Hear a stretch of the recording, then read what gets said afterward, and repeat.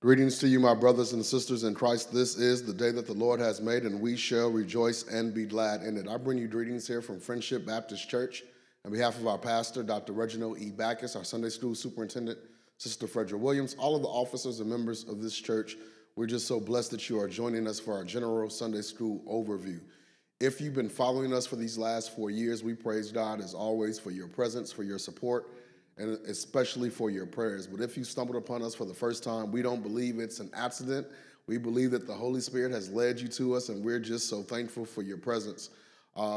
We have so much wonderful work going on here at Friendship, and so we encourage you to not only subscribe to our channel, but to turn on notifications, like our videos. Not only will it help you know what's happening here at Friendship, but it will also help us share our content with a wider audience. It's our prayer that all of our work be for the glory of God, to strengthen the believer's relationship with Him and to draw non-believers out of darkness and into the marvelous light.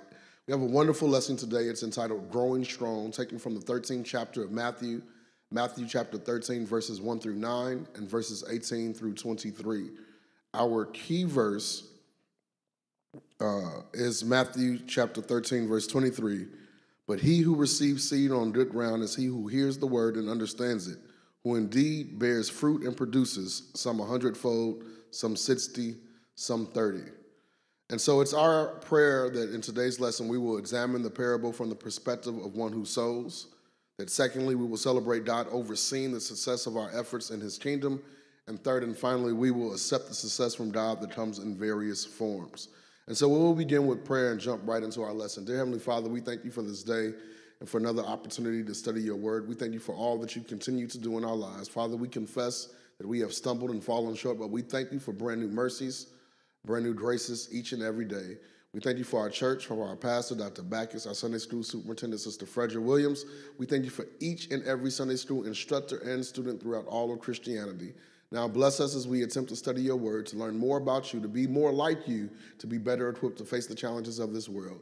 Lift us up higher that we might see you clearer and better understand your will for our lives. Let the words of my mouth and the meditation of my heart be acceptable in your sight. It is in your darling and precious Son, Jesus Christ's name, that we pray. Amen. Amen. So we know about the book of Matthew. We were in this book last week as well, as we continue to look at Jesus explaining to the people that follow him, the people that question him, what the kingdom of heaven should look like and what our responsibility is as believers within God's kingdom. And so I won't do a lot of background on Matthew. We'll just jump right into our lesson. It's a little bit longer. I'm not sure how long it's going to take, and so I want to just jump right in. Our lesson is broken down into two parts. The first part is the parable, the sower, the seed, and the soil. And the second part is the parable's meaning. And so the first part is the first 9 verses, verses 1 through 9. The second part is verses 18 through 23. So I'll be reading from the New King James Version, Matthew chapter 13, verses 1 through 9. It says, On the same day, Jesus went out of the house and sat by the sea, and great multitudes were gathered together to him. He got into a boat and sat, and the whole multitude stood on the shore. Then he spoke many things to them in parables, saying, Behold, a sower went out to sow. And as he sowed, some seed fell by the wayside, and the birds came and devoured them. Some fell on stony places where they did not have much earth, and they immediately sprang up because they had no depth of earth. But when the sun was up, and they were scorched, and because they had no root, they withered away. And some fell among thorns, and the thorns sprang up and choked them. But others fell on good ground and yielded a crop, some 100-fold, some 60, some 30. He who has ears to hear, let him hear. Amen, amen. And so the first part of our lesson, again, is entitled the parable, the sower, the seed, and the soil. Now, before we even get into the parable, let's first look at the first two verses, and acknowledge how Jesus was able to take advantage of this teachable moment to both evangelize and disciple the crowds that followed him. So as news of Jesus' work continued to spread in the New Testament, the crowds that followed him continued to grow.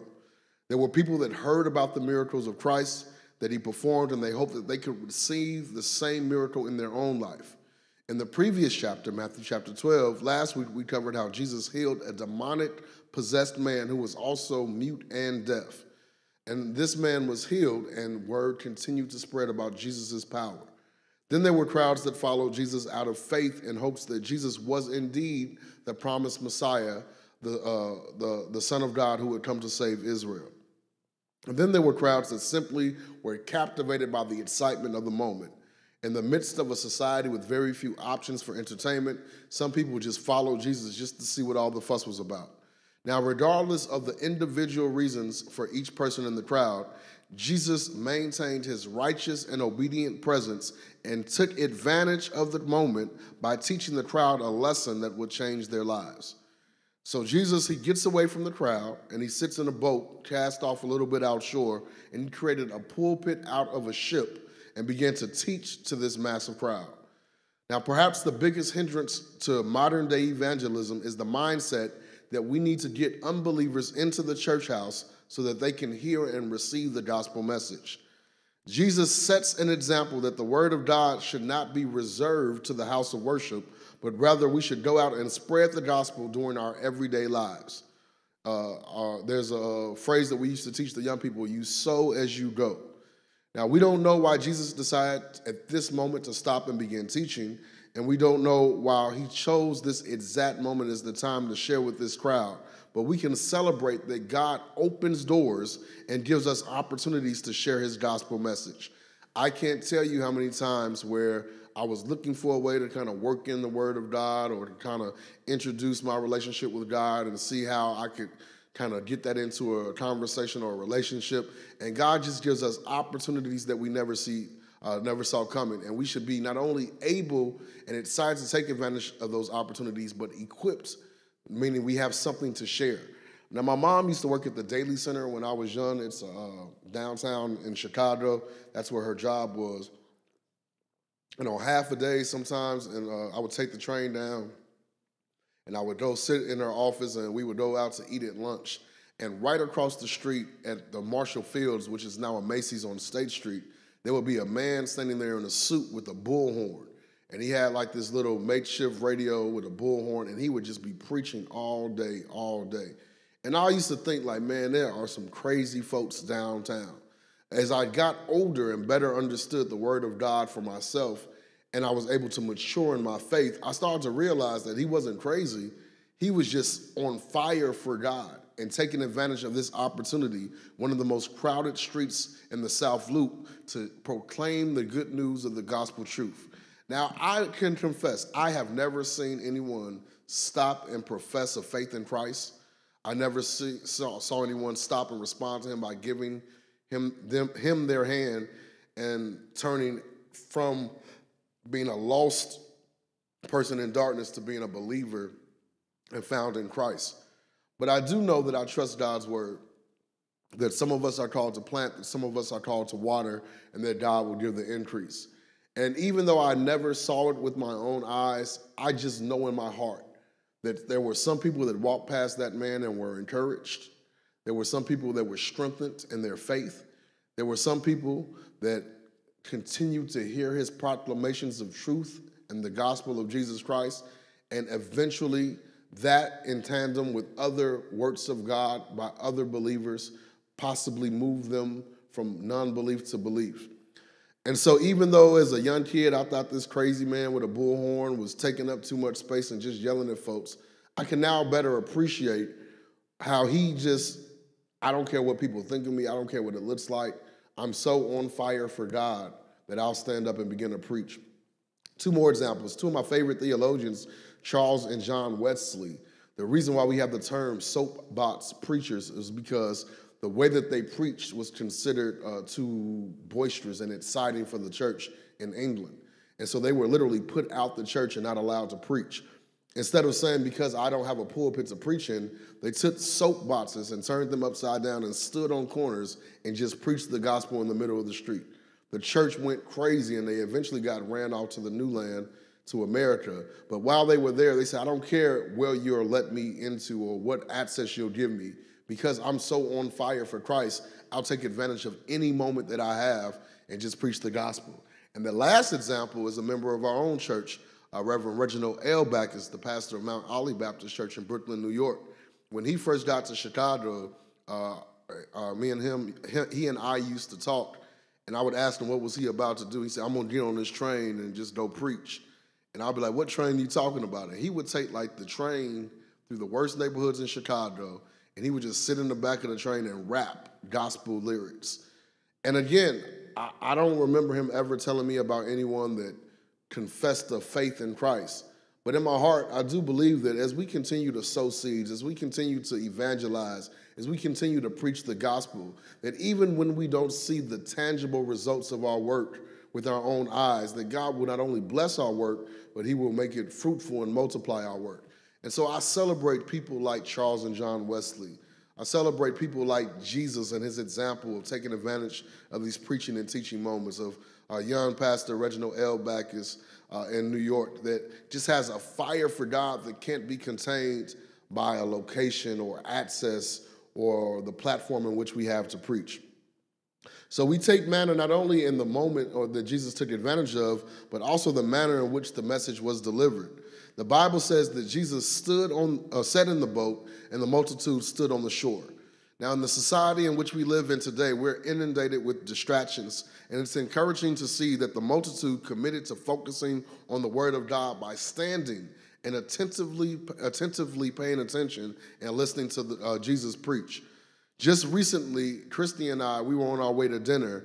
In an effort to better communicate with ourselves, we have these shared calendars where we're able to map out our schedules and ensure we aren't making commitments that we can't keep. So the dinner that we were headed to was on a shared calendar, and when we arrived, my iPhone asked me if I would like to switch my phone to Do Not Disturb so that I would not be distracted during the dinner. Now, I find it interesting that each and every Sunday for the last 20 years of my life, my phone has had multiple church services scheduled across different calendars. Not once has my phone ever suggested that I change to Do Not Disturb to attend church. But the time that we went to dinner, that was the immediate suggestion my phone made. The world in which we live suggests that we pay attention to sports games, to food and dinners, to entertainment. Yet when we go to the house of worship, our attention seems to wander. There's an illustration about a woman that went to a pastor, and she said that she needed to switch churches.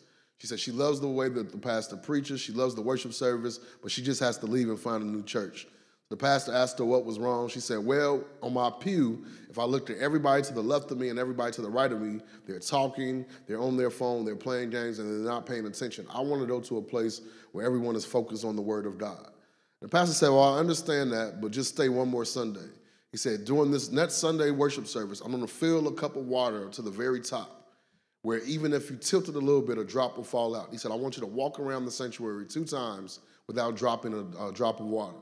The woman didn't understand, but she said, all right. And after the service, she went to the pastor and she gave him the cup. He said, I did what you asked me, did not spill one drop.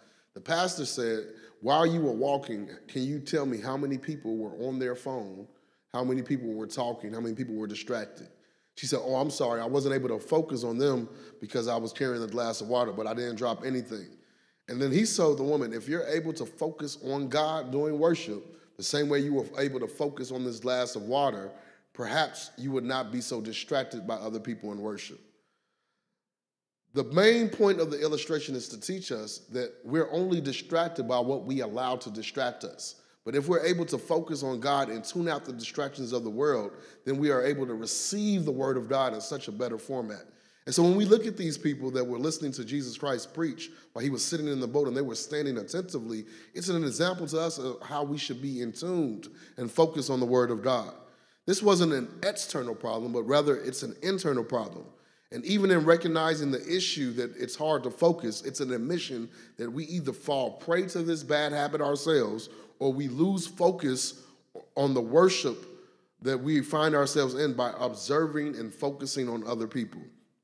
As believers, our prayer should be that God allows us to put on spiritual blinders and set our hearts, minds, and souls on God alone and set an example that others can follow by submitting to God in worship and giving God our full attention.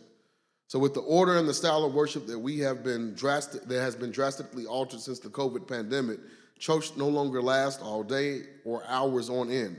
Therefore, with shortened services, we should be even more focused on God's word and grow to a point where the distractions of life are so insignificant in comparison to our worship that we can focus without distraction. And so I hate that we spent so much time on that, but I definitely didn't want to skip the first two verses of our lesson, and now we can get directly into the parable. It says that Jesus began to teach the crowd speaking in parables. Now, parables are widely accepted as earthly stories with heavenly meanings. They're meant to help us believe by speaking to us in ways that we can understand from both a cultural and a social context. The parable in our lesson speaks of a sower who sowed seeds as he went out and the different types of ground that the seeds fell on. Now, first we must look at the main character in this parable, the sower. The sower not only sowed as he went, but he had enough seed to drop as he continued along his path. Now, I'm currently having issues with my front lawn. I had a very bad weed problem at the beginning of spring, so I purchased weed killer. Now, unfortunately, not paying attention, I got the wrong type of weed killer, and it killed the grass with the weeds.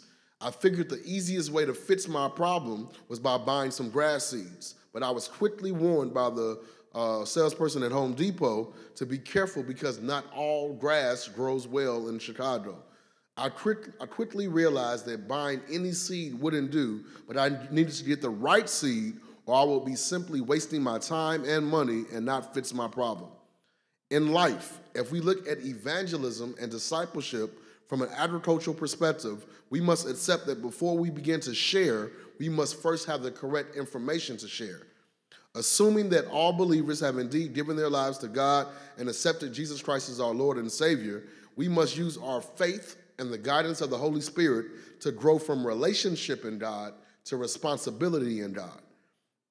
Our responsibility as believers, each and every one of us, is to share the gospel message, to tell the dying world about a living Savior who gave his life that we might be saved. It is our responsibility to grow in relationship with God and equip ourselves with the knowledge and understanding of God's word through the guidance of the Holy Spirit. In almost every area of my life, once I realized the value of the worth of something or someone, I began to not only appreciate it more, but to learn as much as I could about it in order to better care and love for it. When I realized the value of the hardwood floors in my 100-plus-year-old home, I began to study how to better care for and protect the floors. I bought the right cleaners, and I used them in order to maintain its quality. When I first got to Howard University, I was so excited about the school that I began to study about the history and the legacy of the school and the students that came before me. In both instances, I appreciated what I had, and I made a commitment to become an expert in it in order to better care for and better represent what God had blessed me with. In the same manner, as believers, once we truly understand the gift that God has given us through his Son, Jesus Christ, we should yearn for and seek out God's word in order to better represent God's word and to better understand and be able to share the gospel message in our everyday lives.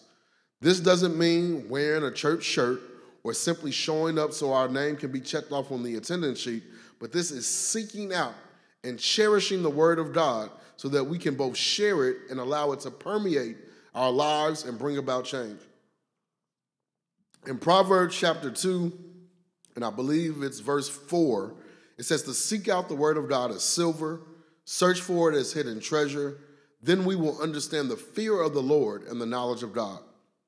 If we are to truly be effective as evangelists, and it's important that we focus on evangelism in this lesson, especially the way the Holy Spirit presented this lesson. We're currently going through a book of evangelism in our 6 p.m. evening Bible classes with Dr. Bachus. But if we are to be effective as evangelists and be best effective as tools of evangelism for God, we must commit to seeking out, learning about, and sharing the word of God in our everyday lives. From a sheer practical perspective, this means attending Sunday school, Bible class, taking advantage of Christian education at all levels, committing to our personal time and resources to understanding and learning, and to turn away from anything that is contrary to God's word in our lives. There was a preacher at the National Congress in Louisville, and he was in the Pastors Conference, and he simply posed the question. He said, if you spend more money on your wardrobe as a preacher than your study materials, there's something wrong. And he said, you should never have more money invested in your suits than you do in your books. And he was just trying to give a real life example of how, as believers, we sometimes focus on the wrong thing.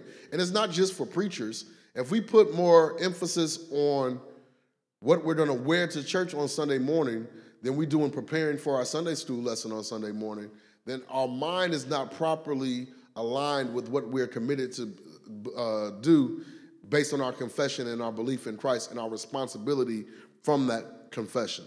And so we just need to make sure that we're not just simply showing up, that we're not just simply being a part of the church body, that we're active in our faith, that we're growing in our faith and our understanding. And that comes from professional training in Christian education. Taking advantage of these classes. There was something called iTunes University. It's no longer available because of YouTube. But when iTunes University came out, you could literally take classes from some of the best seminaries in the world. Dallas Theological Seminary, Gordon Conwell, Moody Bible Institute. And even now still, if you go on YouTube and you type in some of these seminaries, you can take some of the best classes by some of the best theologians living today for free. Now, you may not get the degree, or you may not get the certificate, and you may not get the graduation robe, but we don't do these things for public recognition. We do these things so that we can better equip ourselves with the word and be of better use to God. And so regardless of what level we participate in Christian education, and I'm assuming that the majority of people that are watching are either diligently seeking out the word of God or instructors themselves, regardless of what level we have committed to growing in God's word, I would challenge us to double our time this week. If you spend 4 times in school, spend 8 this week. If you spend 4 times listening to a sermon, spend 8 this week. If you spend 2 hours studying God's word, spend 4 hours this week. If you spend 3 hours praying, spend 6 this week.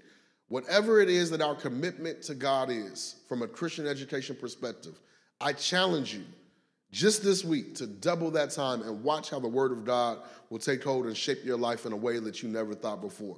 In addition to that, even within our own Baptist General State Convention, this week our Salem District Association is having our annual session. The Greater New Era District Association is having their Congress of Christian Education.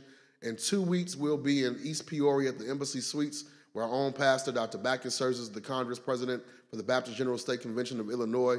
Christian education, you can come and take 2 classes here, lectures, discussions, and preaching on the theme of how to be better evangelists in the world. And so there's so many opportunities. Now, while those are all isolated places that have registration costs, in addition to those, there are so many free resources that we can find on the internet with simple Google searches or YouTube searches, where we can find an unlimited number of Christian education classes that will help us grow in understanding God's word. So first we looked at the sower. Second, we must look at the seed. Now the seed is perhaps the easiest to explain in this text. The seed is the word of God. The old preacher used to say, be careful how you live, because you might be the only Bible that someone ever gets to see. In a world where unbelief or disbelief in theology or in a higher power continues to grow and belief in God continues to diminish, we must be more diligent than ever to represent the word of God, not just through our words, but through our actions. So many institutions in our society are suffering from very small percentages or individuals bringing shame and distorting the worldview of that institution, that it creates a sense of doubt that is often difficult to overcome. Whether it's an isolated police officer that abuses their powers, or one Supreme Court justice that takes advantage of improper donations, we see examples of misconduct, and then we apply the actions of one towards the entire institution. As believers, we must recognize that we are in the same boat, and we have a responsibility to not bring shame on the word of God or the body of Christ. The reason why our churches are struggling is not because the word of God is ineffective, but because we have sowed too much of the wrong seed, and the world no longer understands who we are or what we believe, because our actions contradict our language. We have to ensure that we are not only recognize our calling as sowers, but we take our responsibility serious by turning away from things that aren't like God. If the people of God can turn away from the world, we will stop diminishing our influence and our witness, and then the seed of God will take hold in the lives of those around us. So we looked at the sower, we looked at the seed, and then third, we must look at the ground. So when we look at the ground on which the sower dropped the seed, the Bible is 4 different ways. The first was the wayside. In the wayside, the seeds weren't able to grow because there was no soil for them to grow. The birds came and ate them up. Now, while we may assume that this was a waste of time to sow on the wayside, we must recognize that the seed sowing on the wayside, both kept the sower in a consistent lifestyle, but it might have also encouraged others to increase their own sowing so that the body might be encouraged by our own efforts.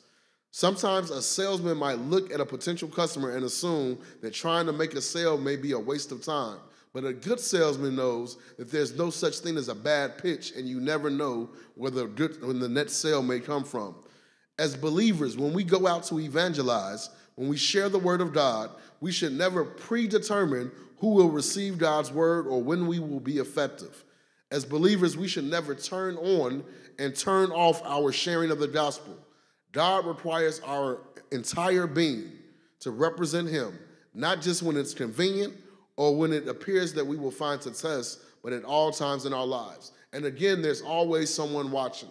And if we continue to share, if we continue to sow, even when we don't think anyone's looking or no one's listening, we have no idea the impact that we'll make in other people's lives by the guidance of the Holy Spirit. Now, the irony of that man that will be out there preaching the gospel in front of Macy's is that sometimes when there was no one within hearing distance, he wouldn't put down the mic and stop. He just kept going. Because there might have been someone driving past. There might have been someone across the street watching. There might have been someone that opened up their window and could hear. We have no idea how the word of God will take hold in the lives of other people, and so we must never turn off our witness. So first was the wayside. Second place was the stony places.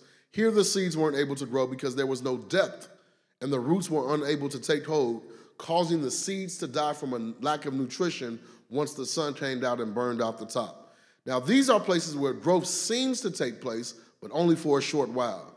Now, being a lifelong churchgoer, I can remember dozens, maybe hundreds of people that were moved by the worship experience and professed their faith for Christ.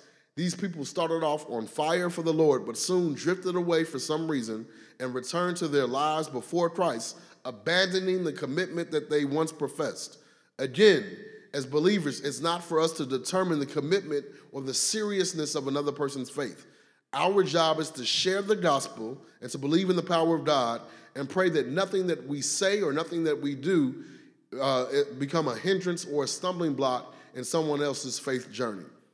So the first was the wayside, second was the stony places, the third place was the thorns. Here the seeds weren't able to grow because they were consumed or choked up by the circumstances of the environment. Now, I grew up on the south side of Chicago across the street from Finger High School. My neighborhood was constantly ranked as one of the worst neighborhoods or the worst communities in Chicago. There were many young people in my community that grew up in difficult homes, circumstances, or victims of social problems. I can't count how many of these young people were victims of their circumstances, and because of that, they fell behind in school and life because of the zip code and their home situations.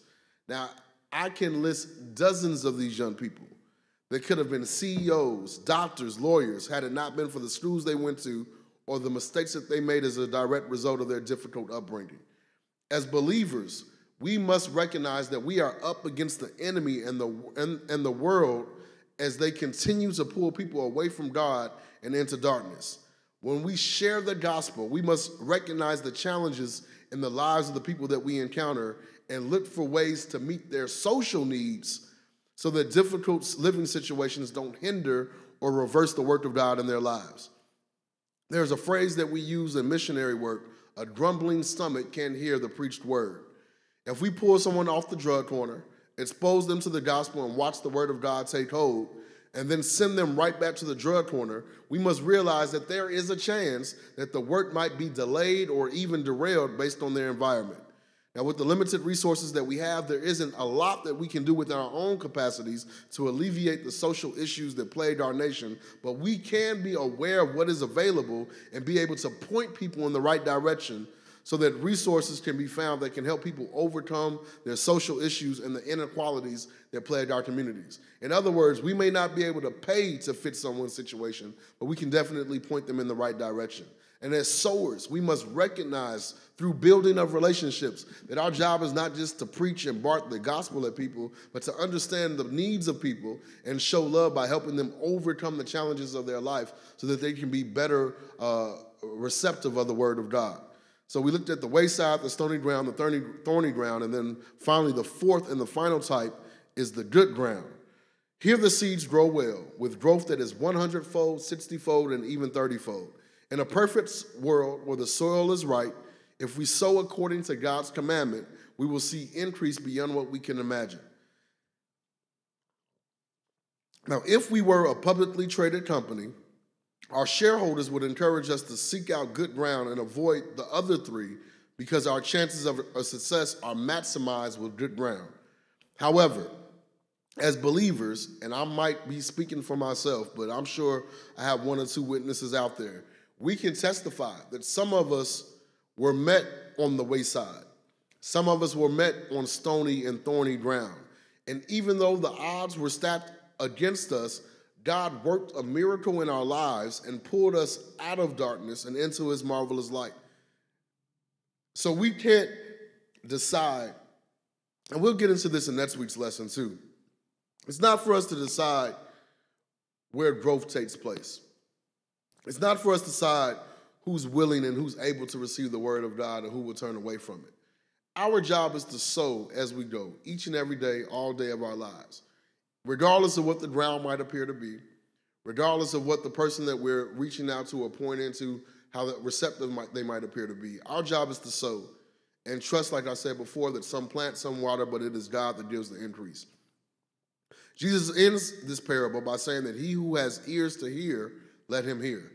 This is not a referee blowing a whistle to stop play and get the attention of the crowd, but rather it is a call for those that believe to yield to the truth of God's message. Believers should never be presented with the truth of God without allowing it to take hold and change our lives. Paul wrote in 2 Timothy chapter 3, verses 16 and 17, all scripture is given by inspiration of God and is profitable for doctrine, for reproof, for correction, for instruction in righteousness, that the man of God may be complete, thoroughly equipped for every good work. It is our job to trust in the power of God's word.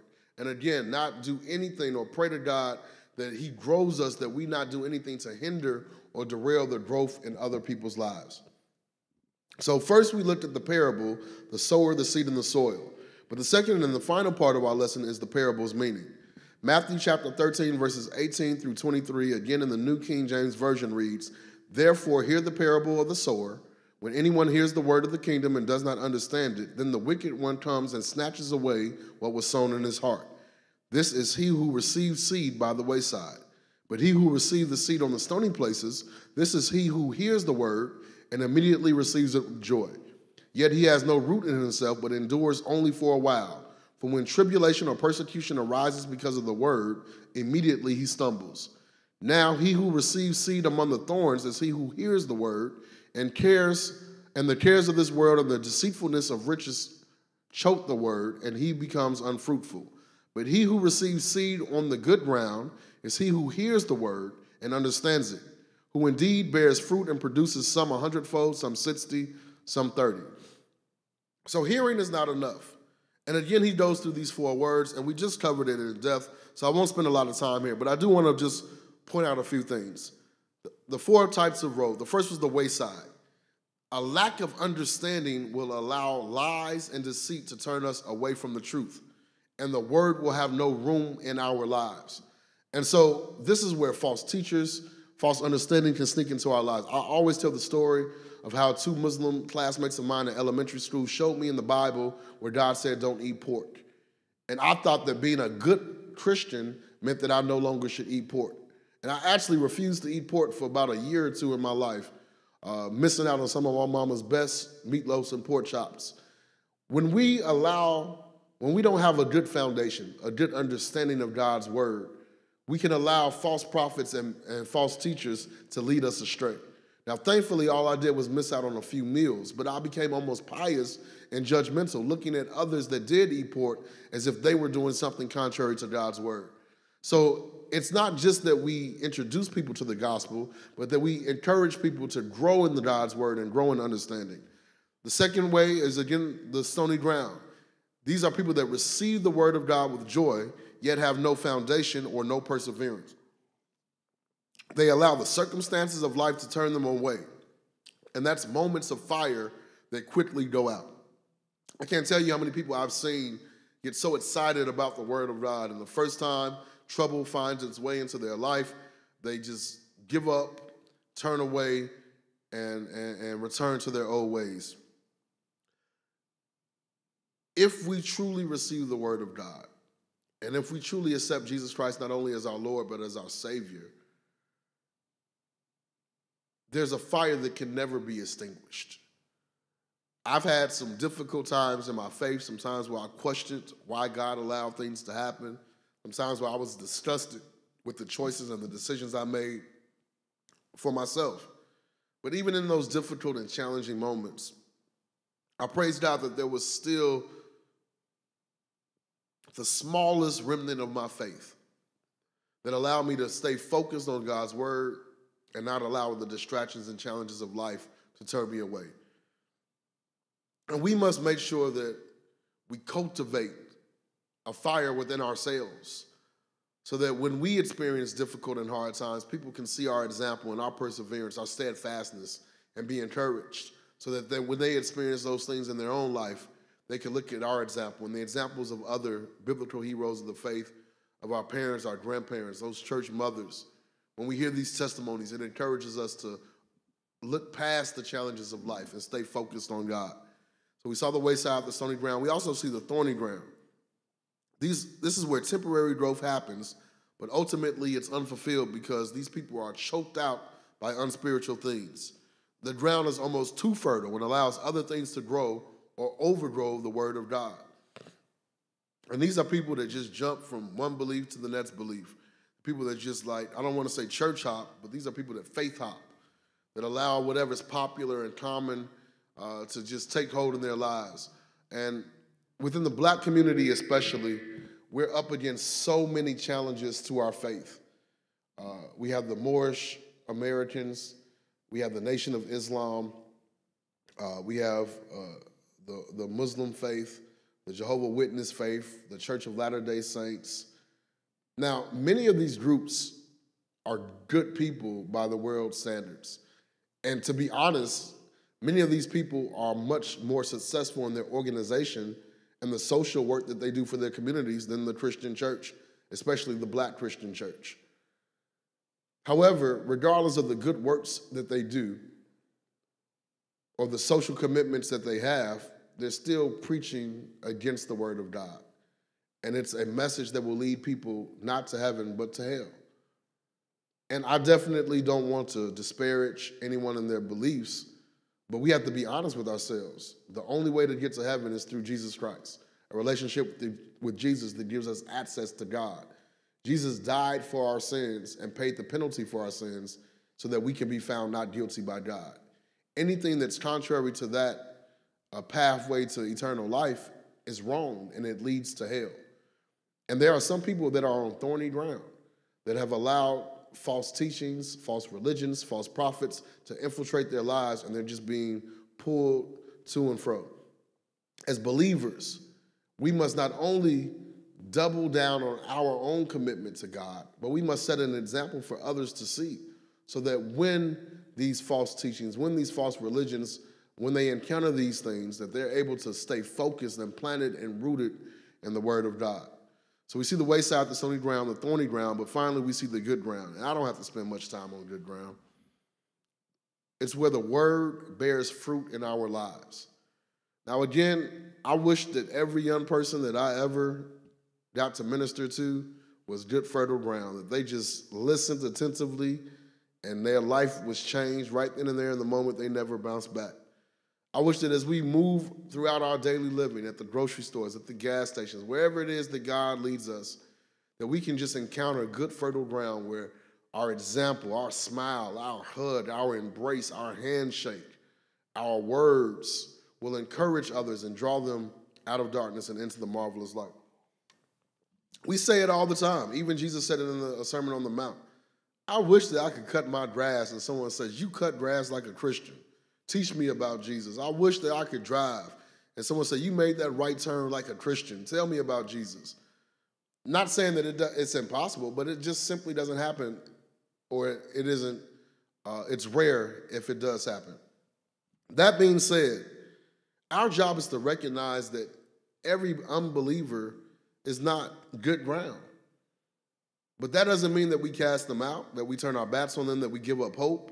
It means that we trust in the power of God's word, that we find ways to move these people from the wayside and the stony ground and the thorny grounds into good ground, that we find ways to encourage people to change their environments and change their communities and change their groups of friends so that they can be encouraged in their faith with Christ and not drawn back into darkness. We must accept that we're at war. We are soldiers on the battlefield.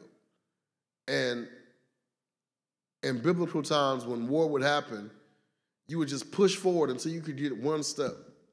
And once you got that step, you never retreated. You kept going forward. As believers, God has given us the word of God. It's the only tool we need to be successful in this war, to win, to find victory, to draw others from darkness into his light. And if we're going to find any success, we must not only equip ourselves with the right seed, make sure that we understand God's word and that we're sharing it, never turning it off, but we develop a lifestyle of sowing and sharing the gospel message. Secondly, that we never judge or prejudge people and determine who will or won't be saved, who will or won't receive the word of God. And third and finally, once we are able to break through and build that relationship and establish a connection and help people along their faith journey as the Holy Spirit leads us, then we must encourage them to do the same in their lives and find a place where we can all get to good ground and overcome the challenges of the world in which we live. That's the end of our lesson. I praise God for each and every one of you. Thank you for your patience. Thank you for bearing with us a little bit longer than we've been doing these past few months, but I believe that the word of God should not be compromised or shrunken for the sake of time. And so thank you if you stuck with us for this entire 40 minutes, and we praise God for each and every one of you. As always, we encourage you to not just worship with us in our study, but to worship with us in our giving. Here at Friendship Baptist Church, we are doing some amazing, amazing things, and we would love for you to partner with us. We do have 4 ways for you to support the work of the church here at Friendship. You can give on our website, www.fbcchicago.org. You can give on CashApp, $FriendshipChicago. You can text the word give to 773-992-1462, or you can give by check or money order, sending it to the church, Friendship Baptist Church, care of Dr. Reginald E. Bachus, 5200 West Jackson Boulevard, Chicago, Illinois, 60644. I don't always do this, but I have already asked that whatever you normally do in your day-to-day ministries in terms of Christian education to double down on that. But also this week, I'm going to ask that if you have not given to Friendship before, that you would just make a $5 donation. That's all we're asking for. Just a $5 donation just to support the work that we're doing here at Friendship. You can give on Cash App, our website, text, or you can send it into the church, a $5 donation, and we would love to see you partner with us as we continue to do the work that God has called us to do. As always, we encourage you to support the other worship services that we have each and every week. On Tuesday at 8 a.m., we have a prayer call where we call out each and every person on our sick and shut-in list and ask for God's will to be done throughout all of creation, not just here at Friendship. So the access code and the phone numbers on your screen. On Tuesday evenings at 7 p.m., our laymen meet, and they have a Bible study, a really good group of men that are growing in faith together. The 4th Tuesday of each month, our Women of Faith meet, led by our First Lady, Lady Detra Bachus, where they do social service projects throughout the year and have their own Bible study. At 6 p.m. on Wednesdays, led by our pastor, Dr. Bachus, We have midweek Bible study where we are currently in evangelism. We would love to see you all there, and it's just going to double down and more thoroughly explain what we've covered in today's lesson.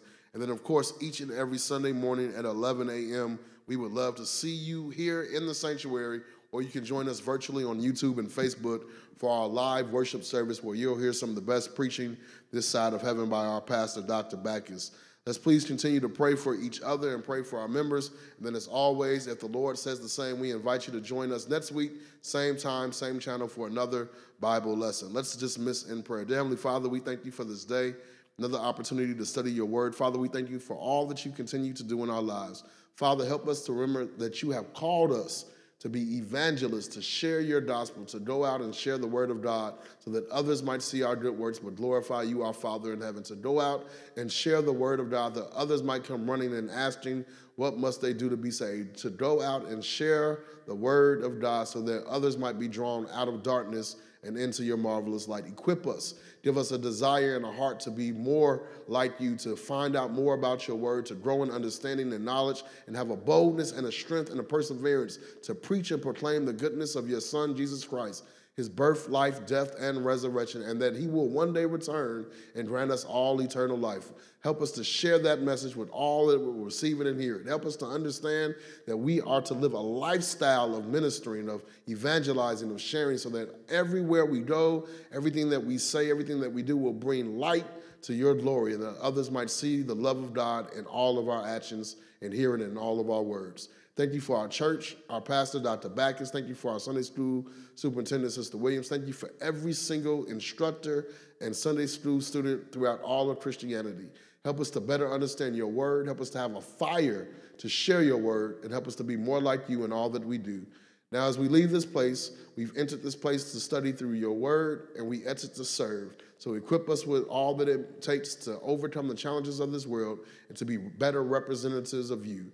In your Son's name, Jesus Christ, we pray. Amen. Amen. Have a wonderful, wonderful week. If the Lord says the same, we'll see you next week. And prayerfully, we'll see you in just a few minutes for our Sunday morning worship service. God bless.